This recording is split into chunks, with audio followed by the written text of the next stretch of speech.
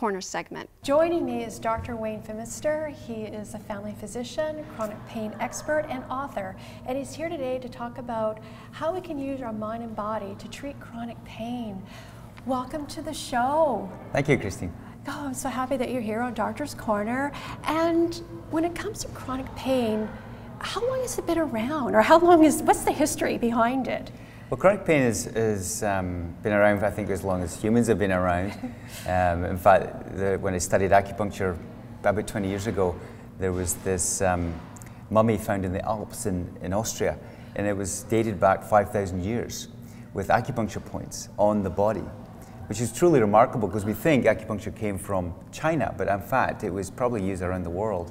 And the native people around the world understood that they can get pain relief by stimulating certain points in the body, like acupuncture points. And these were literally tattooed onto the person's skin, and we related that to acupuncture points. So it goes back a long way. Tattooed. so how do you specialize differently from what you do? Yeah, well, I'm a family physician and always had an interest with acupuncture, and opened up my mind as I just went through my career. I've been a family physician for 19 years now, and several things changed the direction of my path. And one was into the study of the mind-body connection. And you know, I always wondered why in medicine we look at things in parts, like if you've got a problem with your gallbladder or your liver or your brain, we look at these individual areas. And our specialists are doing that.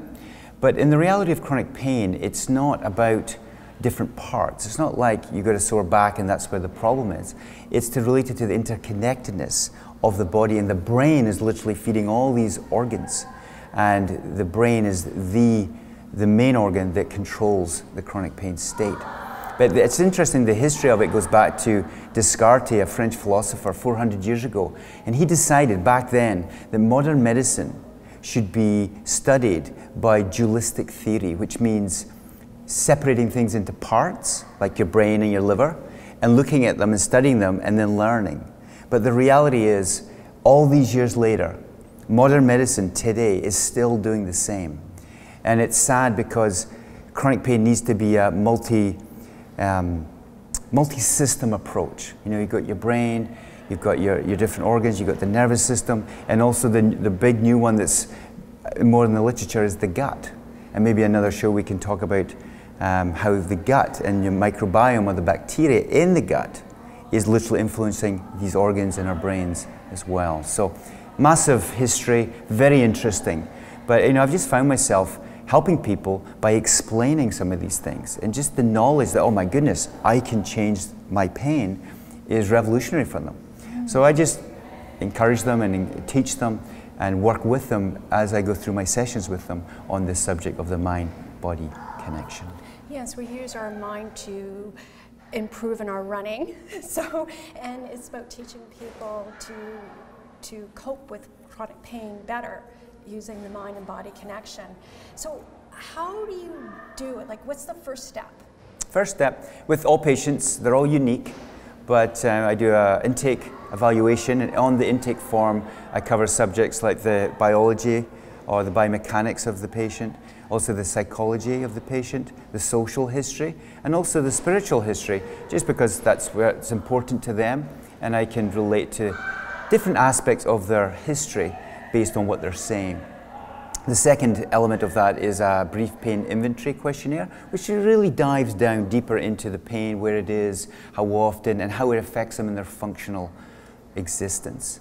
And then I assess the mental health of the patient with depression and anxiety scores, and also a catastrophizing score, which is all to do with negative pain mindset. So you're having thoughts about pain, and we all have negative mindsets at some times, but in pain in particular, it's very easy to get lost in this mindset of pain. So these are my evaluations, and then I examine the patient, a focused clinical exam, which is very helpful, just picking up a few points to guide me towards the next step, which is to sit down like we're doing right now and just explain, look, this is what's going on, these are the factors, the mind-body connection, your past, your present, even your personality can add stress to our life sometimes and contribute to this programming of the brain. So And then I move on from there and do my treatments. Yeah, so tell us some techniques that you use.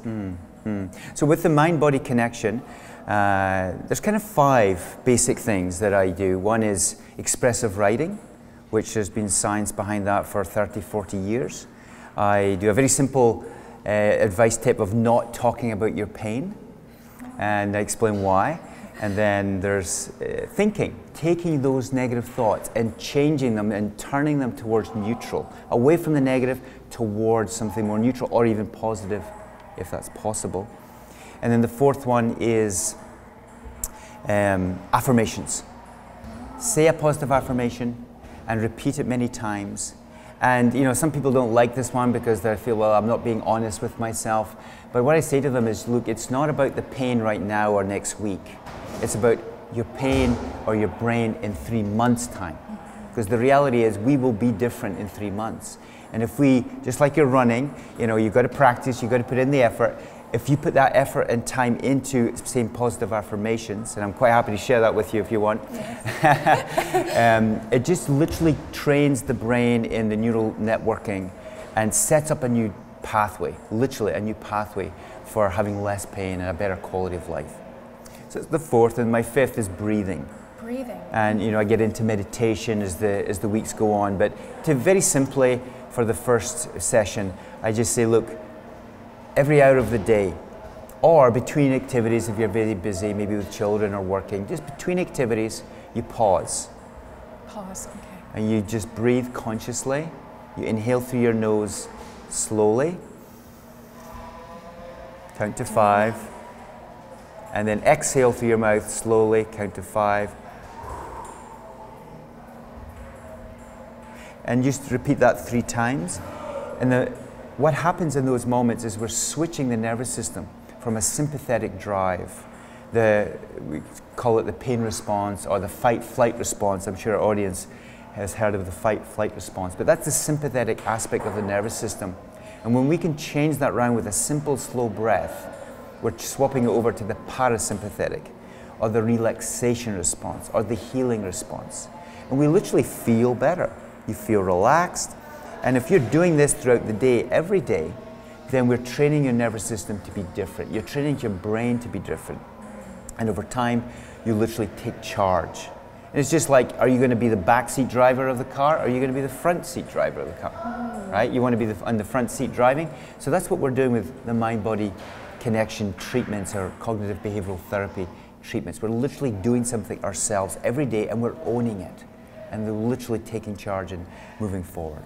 And you know, what about journaling? Journaling, yes.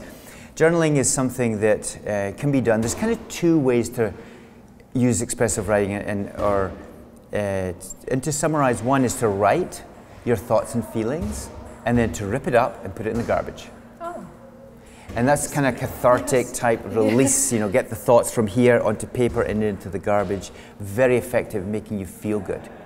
But some of my patients do like to write, they like journal writing, so I encourage them to get a book, write it in every day, and you know, they can reflect on that later.